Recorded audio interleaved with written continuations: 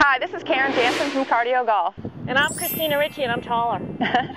We're going to help you shape your swing so you can get more power. All right, Karen, all kidding aside, you are taller than me. Dang. A lot of players actually rise up in their golf swing trying to get tall when they should be staying down to leverage the ground. Do you have anything that they can work on using the slope at home to help feel this? Absolutely. So one of the biggest things I see with higher handicappers is they don't know how to play that downhill lie with the ball below their feet. So this is going to help you with two things. Learn how to hit that shot, also help you stay in your posture. Awesome. Show us how. So this is my Cardio Golf slope. It's a regular fitness step, but I use it with a golf twist. So it's to help us rehearse those uphill and the downhill lies, you know, the ones that you get on the golf course, but there's nowhere ever to practice them. So today I want to show you something to help you stay in your posture. So I have two slopes going right now, and the tendency with a lot of people, as Christina says, is they swing back and maybe their shoulders are too flat, or they raise up in attempt to get some power. So once you raise up, then you have to do a bunch of stuff to get back to the ball. So it's too complicated, too much timing is involved. Ideally, as you swing back, you want to maintain your posture, and that means keeping an angle between your torso and your hips.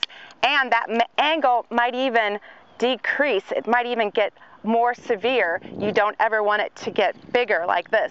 So what you do is you put your heels on the slope like this, and this represents a side hill lie with the ball below your feet. The worst thing you can do with the side hill lie, ball below your feet, is stand like this.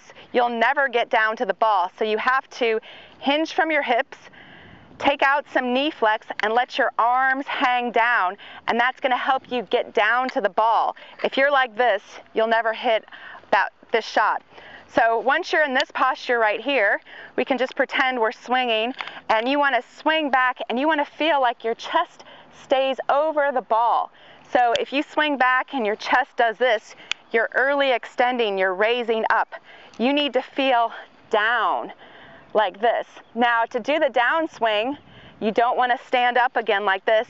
You have to stay in your angle and keep your chest over the ball as your body rotates. So through impact, you're looking like this, staying down, trying to get to the ball, not raising up. So just by practicing, rehearsing this over and over is going to get you a good feeling of how you stay in your posture on the backswing and stay down with it through the follow through. So if you're hitting a side hill shot with the ball below your feet, the ball is always going to tend to go out to the right. And a lot of the times that's because people are just swinging through like this. So the more you stay down, the easier it is to rotate that club face for the ball to go down your target line. So do that a few times, 10, 15 repetitions, and that'll really give you that feeling in the swing to shape your swing and get more power. Alright, so let's take it from home to the range. All you're going to need is a shaft or an extra club, and you're going to use it on your feet line. From toe to heel is version 1. Alright, so you're going to place it on the ground, get your trail toe on the shaft to your heel line. Now trace your bottom along that shaft. It's going to be your guide, and then make a swing. Now what does that do for you? Well, let me show you. So if I drew a line from my ear to my pelvis, watch my ear as it falls below that line. All right, I'm staying deep in my posture, tracing my butt along that shaft. All right, that's paramount for solid shots. All right, so having it there as a guide, you can really see it as you make your swing, and trace your bottom along that shaft. And that creates super solid shots. You're going to really like this. Alright, so here's the setup. Place it from toe to heel. That's one option. The other option is to place it on your heel line. Alright, so then you'll trace your butt on the heel line. Alright, so whatever works for you. But this is a really good visual to help train staying in your posture, creating deep hip flexion. That's really important, so you want to keep your butt on the imaginary wall. For those that watch my videos, check out the butt move videos. But this is what it is. See how my butt's peeking through the wall? And it stays there through impact.